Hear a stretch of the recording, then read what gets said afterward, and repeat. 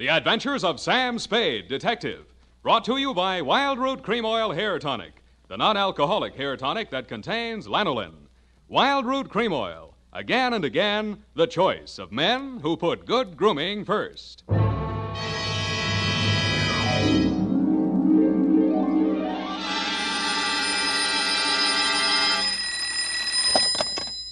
Office of Samuel Spade, Private Investigations. Good morning. Evening. Effie? Miss Perrine is on a vacation. Perhaps I may be of assistance, no doubt. I don't know. To whom am I speaking to? I am sorry. I cannot divulge that information to an entire stranger. May I take a message? Look, Miss Whoever you are, I don't want to discommode you, but I am sorry, but I will have to ask you in no certain terms to resist from this line you are handing me. I am not the type secretary. Forget it. I'll just call Miss Perrine long distance and dictate my report over the phone. Oh, my stars and garter, how utterly gouch of me, Mr. Spade. Oh, I'm Bernadine, Effie's relief. I mean yours. I could use some. Oh, shall I send out for some medicine? Yeah. The phone number's on the wall behind the water cooler. Tell them the 100 proof, bonded, and hang the expense. I'll be right down to dictate my report on the bail bond caper.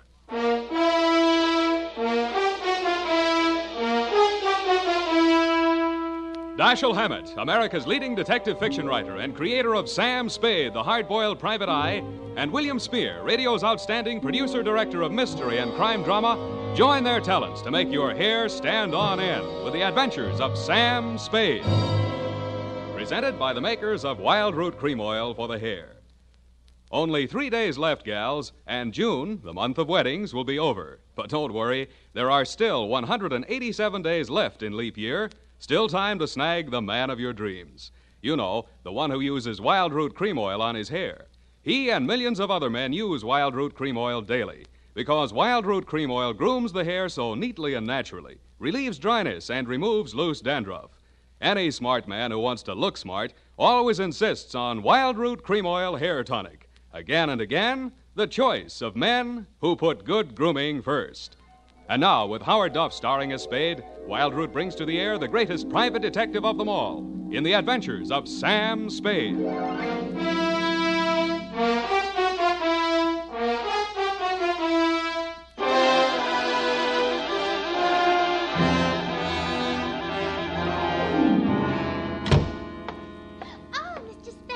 You are, Mr. Spade. You just gotta be. Yes, but why? It was fate. I knew it was going to be like this. I had my qualms, too, Bernadine. Oh, that's good. I sent the other back. The other what? I called that number, but it was euphonious. They said whiskey. Is something the matter? No, nothing at all. I'm perfectly calm. Well, I'm glad. My previous employer was very nervous, which is why I just happened to be tentatively at large when Effie reproached me about being a relief to her. Figures. Bernadine, now I'm not being fresh. Honestly, I'm not. But do you take shorthand? Yeah, but I don't speak it. What is that you speak? Don't answer. Ready? Rodney. I mean Roger. Yeah. Date? I'll have to ask my mother. Down, Bernadine. Date, June 27, 1948, to Miss Effie Perrine, care of Perry's Lodge, Kanab, the Pearl of the West, Utah. What? Oh, wrong letter. I'll get to that later. Date, June 27, 1948, to Leo M. Scarlett, care of Leaf, Branch, Root, Knox & Wood, attorneys at law, 333 Pine Street, San Francisco, from Samuel Spade, license number 137596. Subject, the bail bond caper. Dear Leo, I'm sorry things turned out the way they did, Leo, and I'd like you to know how I got into it. It wasn't for the reward. I don't take rewards. I'm not in love with your wife, no matter what she says, and I wasn't sore at you about anything. I was just sitting in my office, minding my own business, when the door opened, and Vivian walked in. She looked every bit as beautiful as she did when she lived under me in Ma Tuttle's boarding house in 41. In fact, I didn't recognize her until she slithered out of her mink. Hello, Sam. Surprised to see me?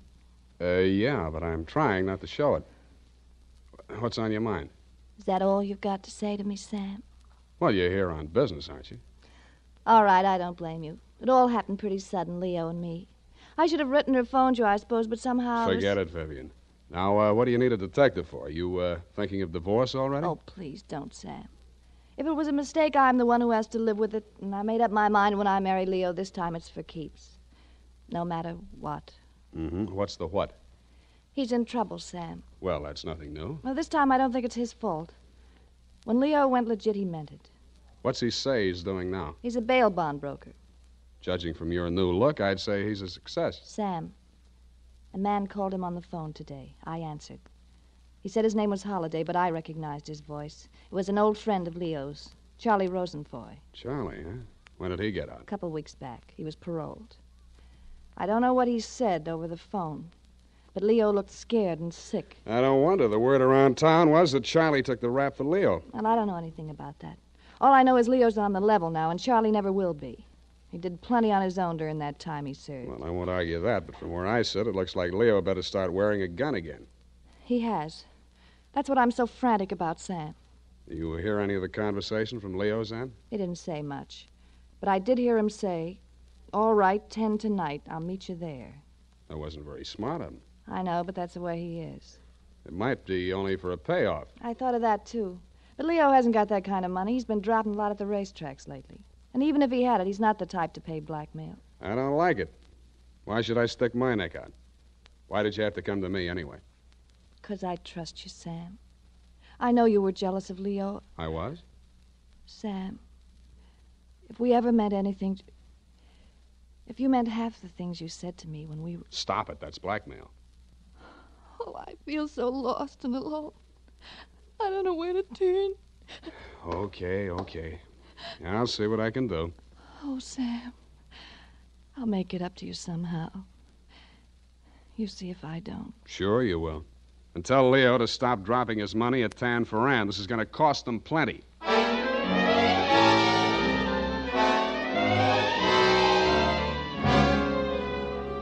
Vivian had said that your rendezvous with Charlie was scheduled for 10 in the p.m. and that you were too upset to go to work that day, so you'd be at home, 1246 Dunbar. I took a plant in your apartment building from a sleepy lagoon-type cocktail bar across the street called, you guessed it, the Sweet Leilani. Your wife joined me, and after a while, we got around to talking. At least she did. I bet you can't guess what I'm thinking about. Huh? Listen, Sam.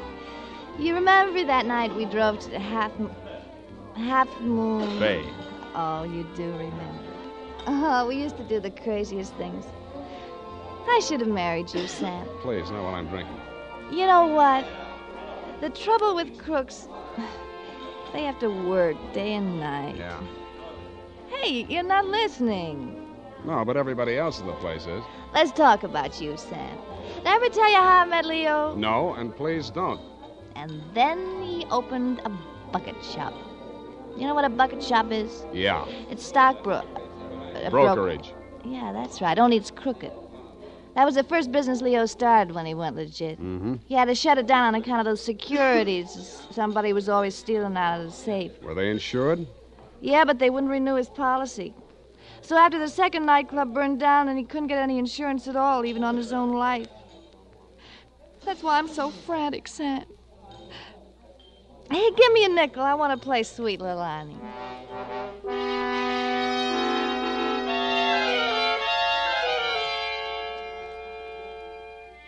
$50 nickels, and 2 hours later, Sweet Leilani broke under the strain, so we had Princess Papuli till even that gave out, and we were starting on the Hawaiian war chant when she disappeared through a door marked Wahines, Hawaiian for powder room, and never came back.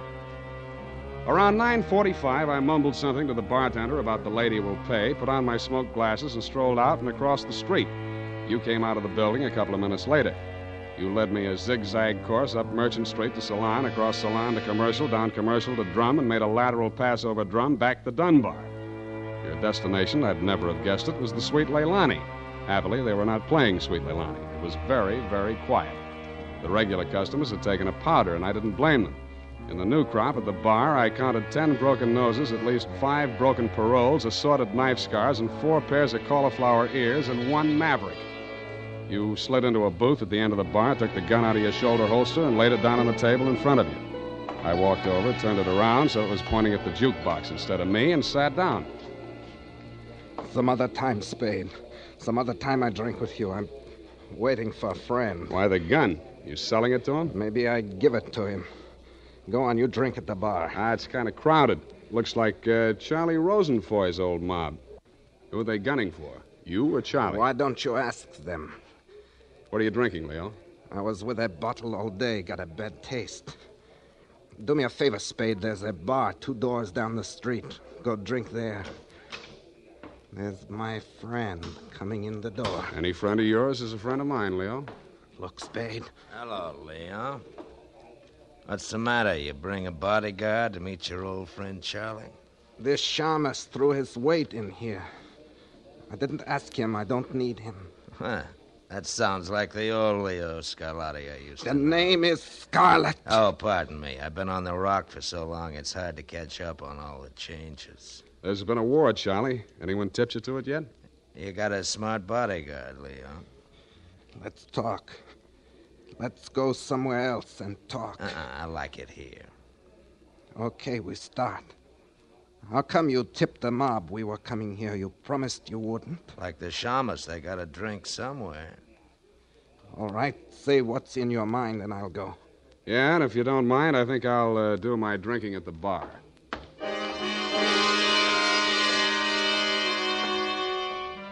Both of your guns were on the table. It didn't look as though you were going to use them on one another, and I figured that neither of you was going to do much talking in front of me anyway, so I strolled back to the end of the bar to look at the television. The 10 o'clock news roundup was on, and the ticker tape that was moving across the screen said ... in Atlantic City today, period. I ordered a highball, and then the ticker tape started again. This time it said San Francisco, $1 million bail bond robbery. $1 million in negotiable bonds is tonight in the hands of a group of daring hold-up men who commandeered an armored truck at the very portals of the police department in the Hall of Justice. Then it said, this concludes the 10 o'clock edition of the television news roundup. I had a slight hunch that if the television boys had had their cameras on the big bail bond robbery, that at least some of the characters would have been played by at least some of the bad actors that were foregathered in the Sweet Leilani. In fact, what you and Charlie were saying and doing when I walked back to your booth was almost too much to the point. You let me see the bulky portfolio Charlie shoved across the table at you. It looked like a carrying case for bonds, bank messenger type. But it was sealed with wax blobs bearing the imprint of the Great Seal of the state of California. I was impressed. Where'd you get this? You can read about it in the papers, and if I was you, I'd get this out of sight before them papers hit the street. One thing more. Don't try to clip none of them coupons. And one thing more in addition. Don't open it at all. Sure. Spade, Yeah, Leon? I think I hire you after all.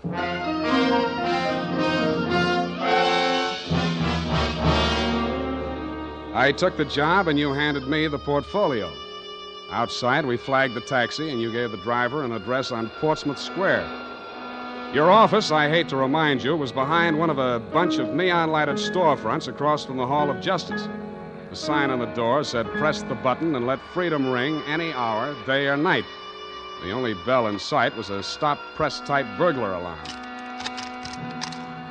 You unlocked the door, and we went in. You paused in front of a big green safe with a combination lock and started twirling the knob. The tumblers clicked into place. I picked up an inkwell and waited for the safe to open. All right, Spade, give me it. I did, with both hands. With my left, I handed you the portfolio, and with my right, I pitched the inkwell at a well-wired slab of plate glass window. When the burglar alarm went into action, so did you. You dropped everything and were out of the door and out of sight before you could say, let freedom ring. While I was waiting for the cops to arrive, I helped myself to a $500 bearer bond I found lying loose in your safe. I had a feeling I might be needing some bail myself.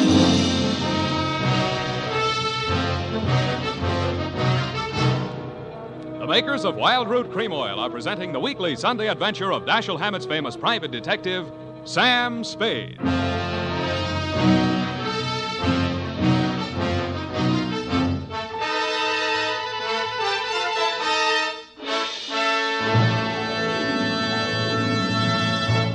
Now, here's important news on good grooming.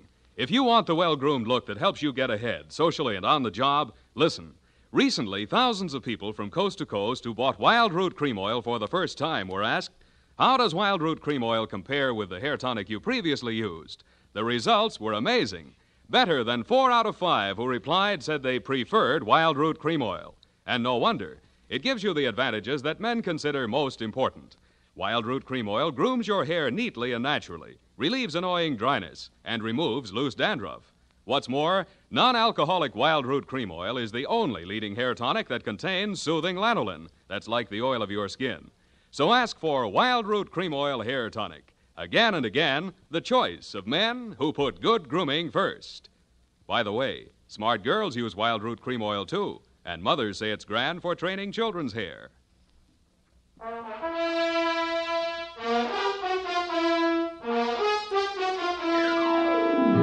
And now, back to the bail bond caper. Tonight's adventure with Sam Spade.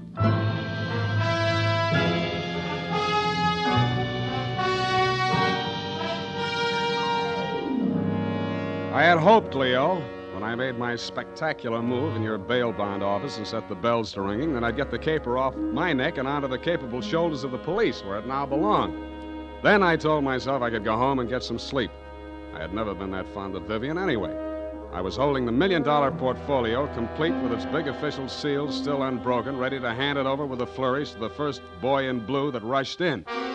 But then I saw something that dashed my hopes. There was a strip of Scotch tape across the bottom of it. It wasn't up to me to tamper with important evidence, but I didn't have to. It was only a question of what magazine had been cut up to replace the $1 million in bearer bonds. That question was answered at headquarters 20 minutes later. It turned out to be the last 52 issues of Radio Life, which even Captain Walsh of the robbery detail admitted was no help. Neither was Captain Walsh. Now, Spade, in your statement here, you state, so-and-so, Sweet Leilani, and that Rosenfoy did hand portfolio exhibit in question to Leo M. Scarlett, alias Scarlatti, at approximately 10:20 p.m. this date. That's it, Captain. Now,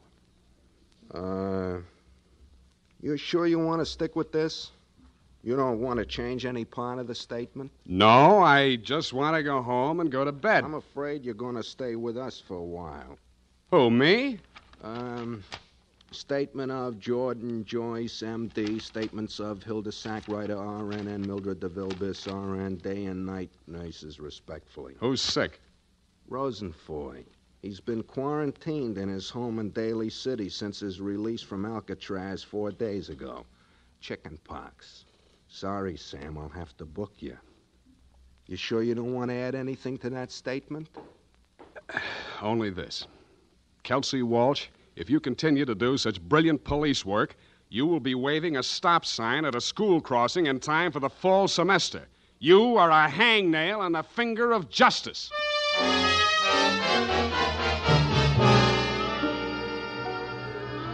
I thought I had been courteous and cooperative, but even so, it was the middle of the afternoon by the time they set my bail. $1,500. That made it life.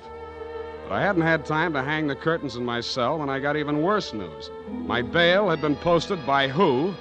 Vivian, a banana peel, and the steps of progress. She met me outside. Well, aren't you going to thank me? What for? Getting me in jail or getting me out? Getting you out, of course. It was all the money I had in all the world. Leo's money was impounded, you know. But, Sam, when I thought of what you and I once meant to each other, and maybe we still could... Yeah. Well, you'll get your money back. I'm not really guilty. Oh, I know that. What else do you know? I guess it's safe to talk. Leo phoned me today. Where is he? He wouldn't say. Some pay station. He kept putting in nickels. Sam, you've got to talk to him. You've got to convince him it's best to give himself up. Now you're beginning to make sense, sweetheart. But how can I get to talk to him? I've arranged it. He's to meet us at the Club Leilani. You know, where we had our reunion yesterday. That place on Dunbar? Yeah. Oh, that's great. A crowded saloon less than a block from the police department. Besides, the place has lousy memories for me. By the way, did you ever get out of the ladies' room? If you don't mind, I'd rather talk about something else. Okay, let's talk about how do we bring this big secret meeting off in a crowded cafe. Is Leo coming in a false beard? You really think I'm stupid, don't you? I didn't say so. Well, it so happens that the place is closed on Tuesday. See that sign in the window? Closed. Tuesday. Mm-hmm. Now, how do we break in? I was counting on you. You're a detective. Can't you use a glass key or something? Did you say that bail bond you bought for me was all the money you had in the world? That's the truth. Then get ready to forfeit it. It's a risk I've got to take. You've got to take. Sam, please, if we ever meant anything Yeah, to... I know. Half Moon Bay. But sometimes I wish we hadn't been childhood sweethearts. Wait here. I'll case the alley.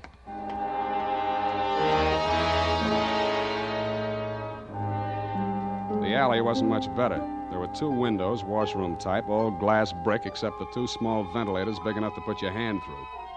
The only hope was the kitchen skylight. I didn't have any trouble getting up to it, but once I was there, things didn't look so good. The view from the roof was a garage door with 2 green lights flanking it. Then it struck me where I was and why I was there. The Club Leilani backed directly on the Hall of Justice where the big bail bond robbery had taken place at 5 p.m. the night before. Without further ado, I put my foot through a pane of the skylight, reached in, unlatched it, and dropped. Hurry up. Let me in, Sam. Up at the front of the building, I could hear Vivian clamoring for admittance. I decided to let her clamor for another minute or 2. It isn't a thing I often do, but I walked resolutely into the ladies' powder room. It was very well equipped. It had furniture, a telephone, and more clues than I needed. The magazines were there, the razor blades were there, the Scotch tape was there. There was even a scraping of red sealing wax on the steel frame of the window slot. But best of all was what I found in the paper towel dispenser. I lifted it out and moved it next door to the men's washroom. Then I let her in. What kept you so long? You'll spoil everything. I was afraid you'd... Here comes your husband. Come on, let me in. What happened, Leo? You're early. Any objections? I just got itchy, that's all. How are you, baby? Don't, Leo. I'm so nervous. Strained. What are we going to do, baby? What's Spade going to do for us? Tell him, Sam. I'll leave you 2 alone to talk it out. I'll freshen up a little. Haven't had my face on all day. Poor kid. Well, Spade, let's have it. Yeah, she's right, Leo. I can do a lot for you. But you've got to do something for me. Spade, this is level. I never saw those bonds. I know that. Then what are you after? The truth. It's the only thing that can save you, and if you take this rap, I take it too. I'm in clear up to my neck. Okay. Charlie Rosenfoy came around to Vivian and made her this proposition. He was going to pull this bail bond job and plant the goods on me to get even for the rap he thought he'd taken for me. Mm-hmm. Vivian pretended to play along with him, only she got hold of the package long enough to take the bonds out and put the old magazines in instead. Yeah. The idea was the mob would think Charlie had double-crossed them, taken the goods for himself, and delivered a phony packet to their banker, which was supposed to be me. Sure. Only you had to get smart and set off that burglar alarm. Now I'm getting the squeeze on all sides. The mob, the law, Charlie are all gunning for me at once. Don't worry about the mob and the law, and don't worry too much about Charlie.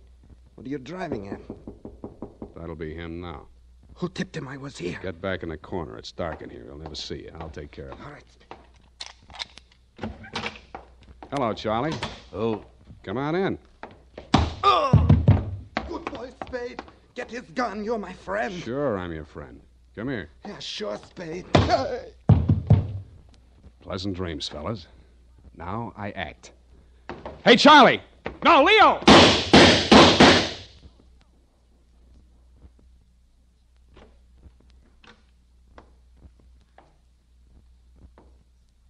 Vivian? Sam? That you? Yeah. The last of your boyfriends. You mean Leo? Charlie? Yeah. They just knocked each other off. Oh, Sam, I can't see. It's dark. Where are you? Right here in front of the jukebox. You sure? Hope to die.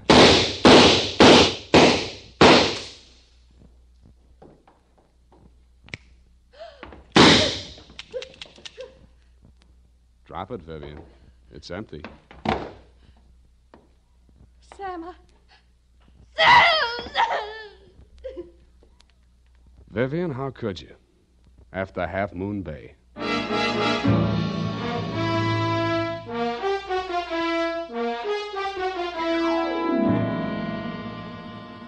I'm sorry I had to knock you boys out, Leo, but better lumps than bullet holes, eh? After she started wrapping up the caper, it wasn't too hard to figure what she was up to, providing you could keep her smoke out of your eyes. She told Charlie how to operate on you and told you how to operate on Charlie. $1 million for her and 2 dead gangsters lying on the floor of an empty joint where they'd shot it out. The secret of the missing bonds would have to be written off by the police as having died with either one of whichever of you ever had them. Period. End of something. Pardon me, Mr. Spade. I know you're tired, and if you're too brushed, please feel free to elude the whole matter. But Yes, okay, let's do that. thank you. Effie said that you were always glad to qualify any little points that she didn't understand. She said that, did she? Yeah, but she also said that quite accidentally that you sometimes leave things out that should be left in. Bernadine, times are very bad. They're cutting salaries everywhere. But where were they during the whole Aetherius affair, if you'll pardon the expression? The bonds? In the paper towel dispenser, didn't I say so? Oh, that's what you moved to the men's. But how did they get there? In the Walreenies, if you'll pardon the expression. Simple. When the thieves whizzed through the alley after the heist, Vivian had her well-manicured little lunchhook thrust through the window slot to receive them. Oh, that's how the red sailing wax got there. Bernadine, you're spectacular. Now go and type this up. You're making me nervous.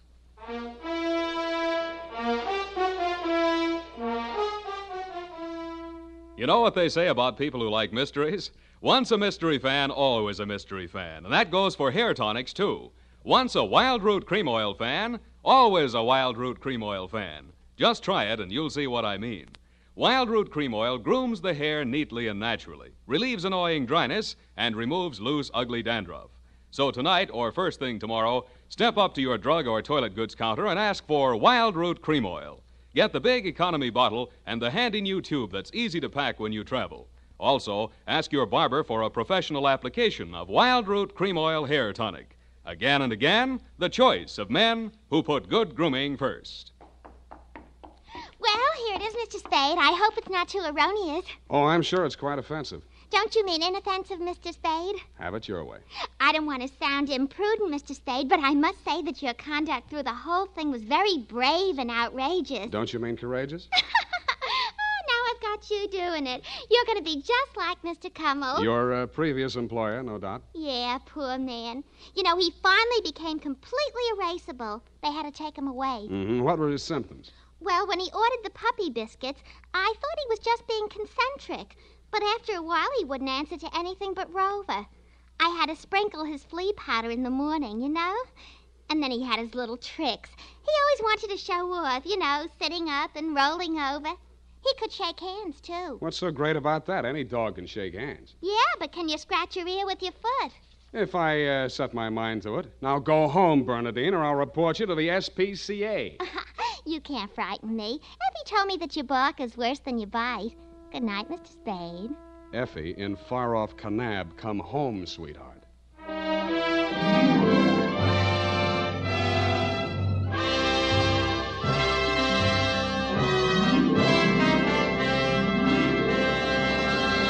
The Adventures of Sam Spade, Dashiell Hammett's famous private detective, are produced and directed by William Spear. Sam Spade is played by Howard Duff. The Adventures of Sam Spade are written for radio by Bob Tallman and Gil Dowd, with musical direction by Lud Gluskin. Gil Dowd directed tonight's broadcast in William Spear's absence. Join us again next Sunday for another adventure with Sam Spade, brought to you by Wild Root Cream Oil. Again and again, the choice of men who put good grooming first. This is Dick Joy reminding you to get Wild Root Cream Oil, Charlie. It keeps your hair in trim. You see, it's non-alcoholic, Charlie. It's made with soothing lanolin. You better get Wild Root Cream Oil, Charlie. Start using it today. You'll find that you will have a tough time, Charlie, keeping all the gals away. Hiya, Baldy. Get Wild Root right away. This is CBS, the Columbia Broadcasting System.